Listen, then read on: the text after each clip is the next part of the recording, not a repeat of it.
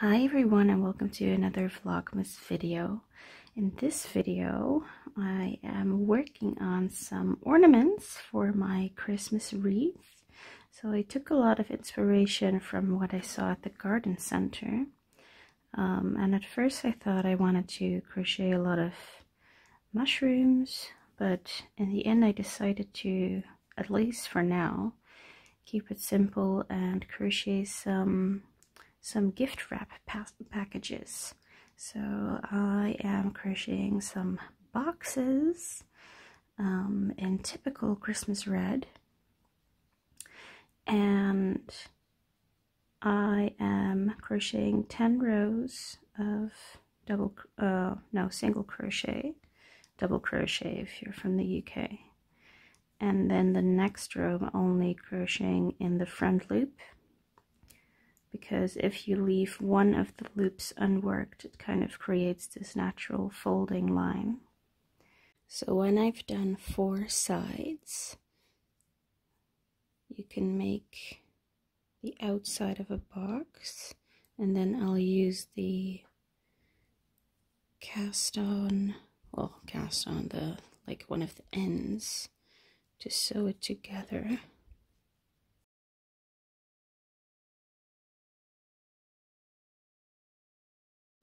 Crochet is always a little bit wonky.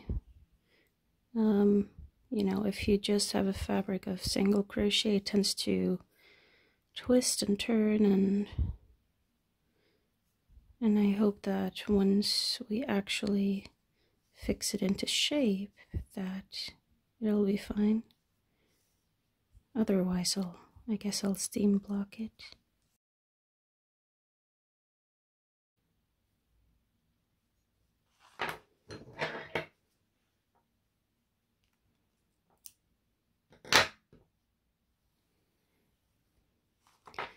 I'm planning to release a little pattern for this box here. It might even be in the next Vlogmas episode.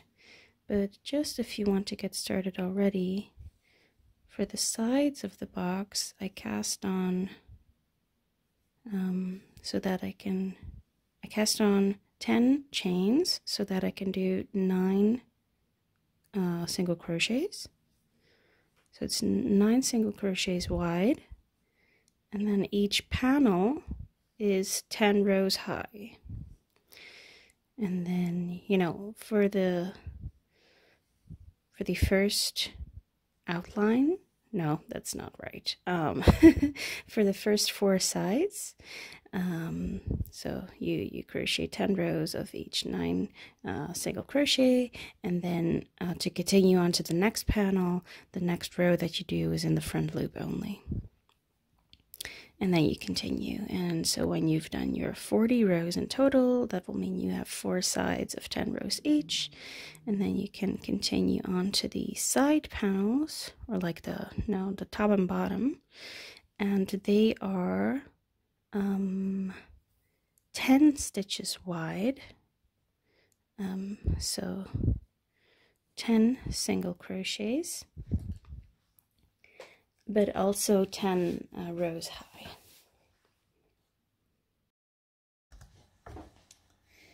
And then when you've made both of those, so 4 of the sides and then the top and the bottom, and then you sew all of the seams together, but one, so you leave one little gap. There it is. Through that little gap, I'm going to insert some stuffing. I initially put in too much, but after taking some out, it was perfect.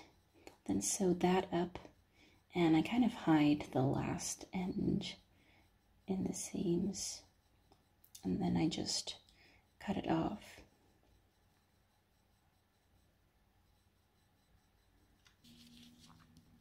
And to really finish it off, I'm going to add some glitter. I'm adding this Escapees Lizzie thread as a kind of ribbon, because without it, this little red box just doesn't look like a gift. So here I'm wrapping the ribbon around, and that instantly gives it this Christmassy gift package feel. And what I'm doing here is I'm using a crochet hook to kind of anchor the threads into place. So I'm going into the actual fabric and then pulling the ribbon through. And because it's going through the fabric there, it will be anchored into place, because otherwise you would just be able to take the ribbon right off. It's kind of tricky, but it's worth it. And now it looks kind of wonky, but once you tie it like I'm doing here, you can't see that it's wonky. And then all that's left is to tie the ribbon, or tie the bow, I mean. And now I'm going to make several more. I am kind of doubting whether this one is a little bit too big. So instead of 9 single crochets in the width, I might do something smaller. But I will see. I think it's very, very cute, and I can't wait to make more.